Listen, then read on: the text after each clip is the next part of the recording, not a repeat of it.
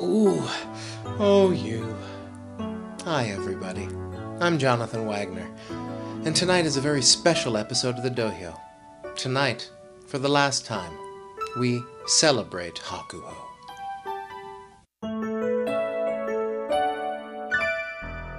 He's the greatest Yokozuna of all time. Come and join the Dohyo and celebrate Hakuho. Yeah. Hello everyone. Hope you're staying warm on this wintry February day. It's a very special day here at the Dohyo.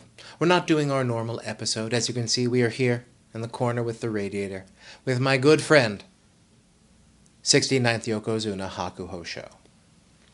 Now, it's taken me a little bit of time to sort of ruminate on the career of Hakuho and get around to doing this episode. It's been a few months. He ended up retiring back in September.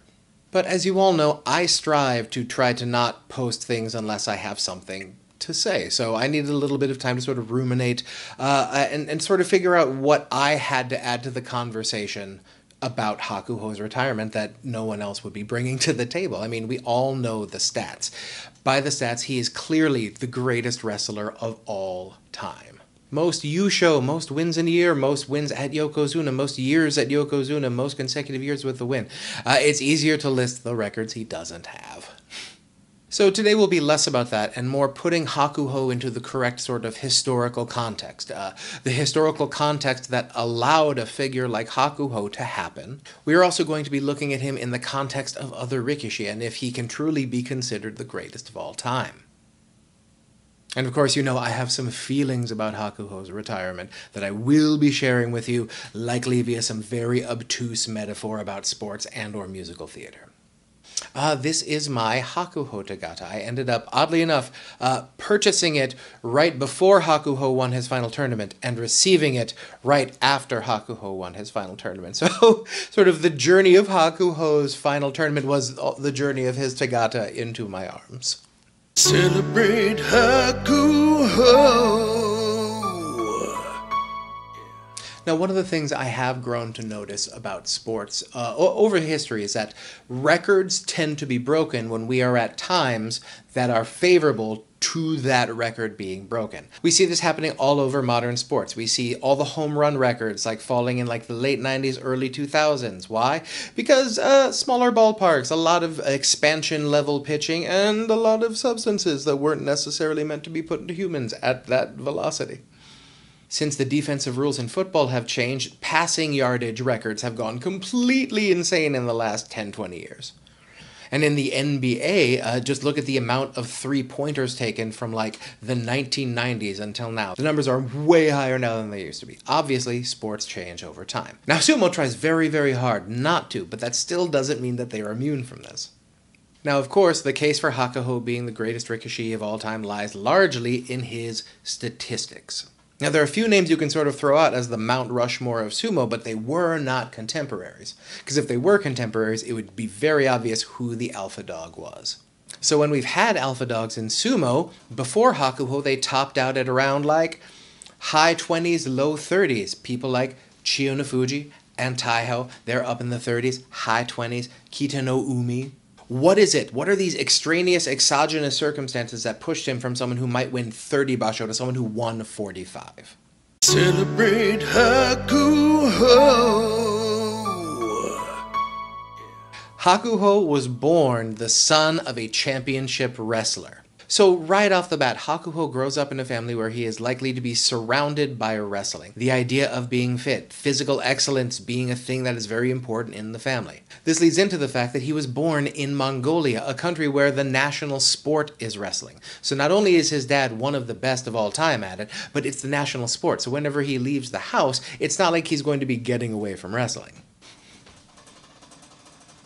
Radiator. The music of the night. Now, Hakuho didn't train in Mongolian wrestling like his father. Actually, he was very much into basketball at the time. But he ended up finding his way into an interest into sumo wrestling. So in the year 2000, Hakuho at age 15 goes to Japan at the invitation of sumo wrestler Mongolian Kyokushuzan.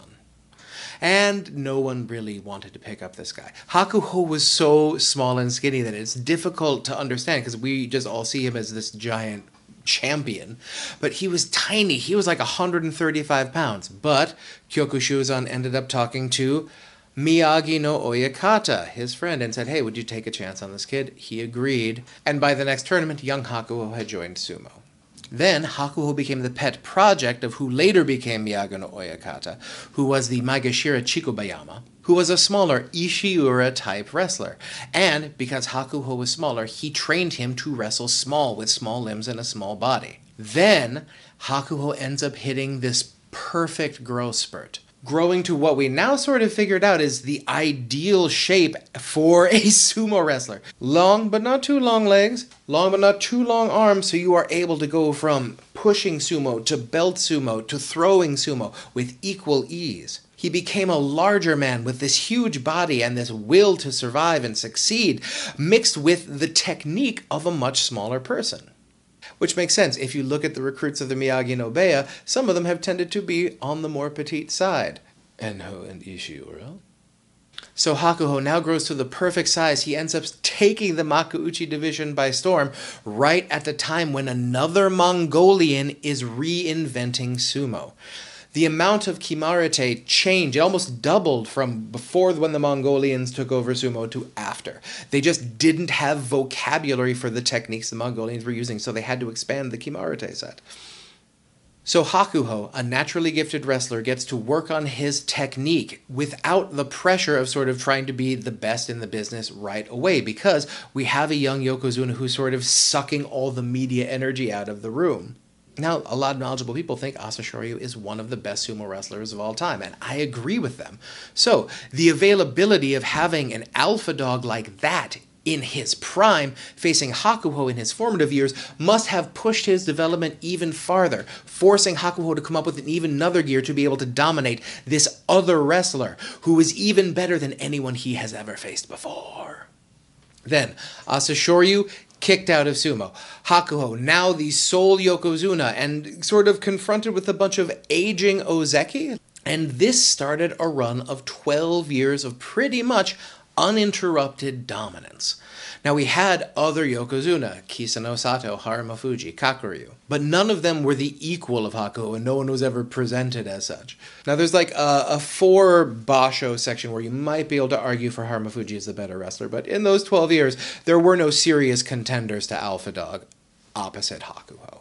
So Hakuho just kept winning 3, 4, 5 tournaments a year for over a decade. Hakuho also gets the added benefit of being in a modern sports setting with modern sports equipment and modern sports surgeries. Ligament damage doesn't have to be a career ender anymore, as we now know from the Tommy John surgery. And also, very interesting X factor, Kisano Sato's retirement about a year and a half before Hakuho's retirement. Now, Kisano Sato, as we all know, set the record for consecutive kyujo by a Yokozuna with 8. Before he ended up eventually retiring. Now this happened right before Hakuho started going kyujo. It was right before, so like the YDC and the JSA couldn't exactly be like, well, you have to come out and wrestle, even though we didn't hold the Japanese Yokozuna to that standard. So that gave him a little bit more wiggle room than he might have had, say, 4 years previous. And there's one more X factor that's not specific to Hakuho, but more global to sumo. That if the result that you want is more Japanese champions of sumo, then you need to have more than one foreigner allowed in a stable. This feels counterintuitive, but follow me. If the rules are basically, if you're a Japanese male who's of height, weight, and age, you can just show up to a sumo stable and some of them will take you. But if you are not Japanese and you are trying to join organized sumo, you have to jump through so many hoops. This narrows the pool of applicants. Then, once you are a person who gets here, gets into a stable, no accommodations are made for foreigners in Japanese stables, so you have to learn Japanese sort of on the fly, well enough to be able to communicate with the people who are teaching you. Again, this is a thing that is going to weed out the people who are not serious about it and not incredibly mentally tough, because they have to come into a situation with a language barrier and a culture barrier. And also they're in a situation where they're getting beat up a lot in the place where they live, which can't be that comfortable or not stressful. So it makes absolute sense that the absolute best of the best wrestlers come from the ranks of these people who were toughened up by these external cultural factors their entire careers in sumo. They've had to overcome so much adversity to get where they are. Once they get into the ring on a level playing field, they tend to have a bit of an advantage. Anyway, this is just one of my theories. Let me know what you think in the comments. Celebrate Hakuho.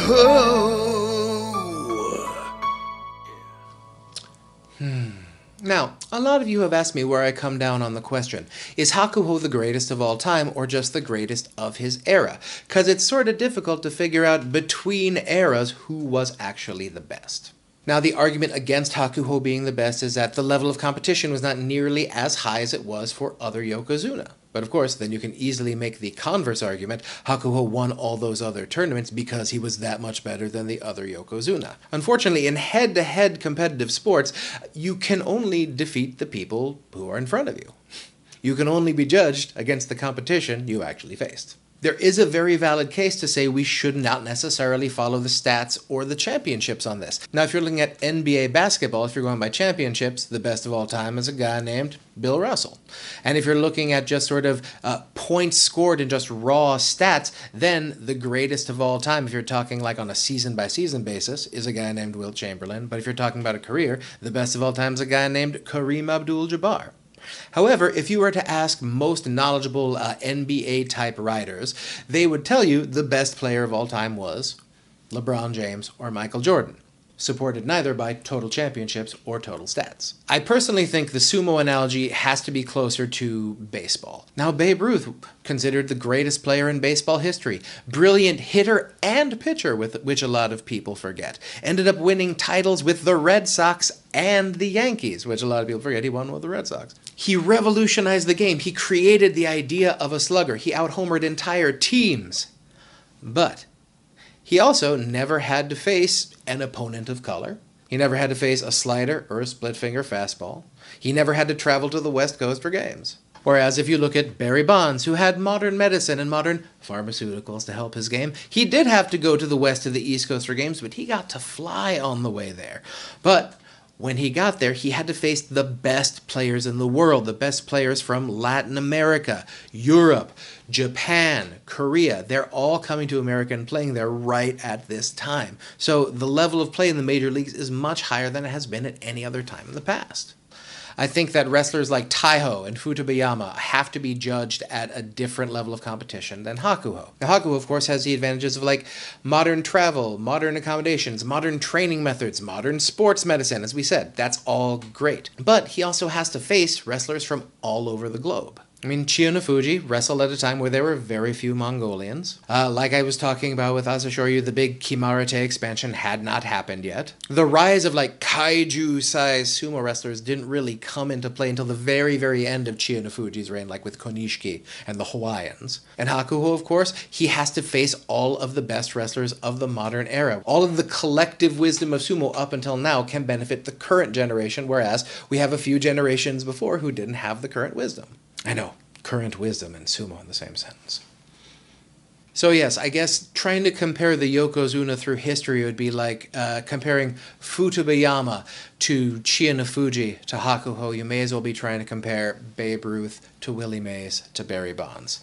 Different time, different competition, reasonably similar outcomes. But in the case of sumo wrestling, I still say the numbers are too great. Hakuho's the best. Celebrate Hakuho. It's getting late here on this chilly, chilly February night. Now as we try to wrap this up, I've been trying to come up with some sort of like cultural analog I can tie Hakuho to. And obviously my mind goes to sports figures.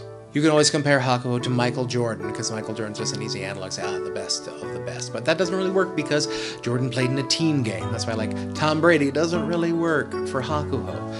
You could look at a sportsman like Jack Nicklaus, a guy who you thought, maybe he's out of it, but then came back later in his career and ended up dominating well past what most people thought his shelf life should be.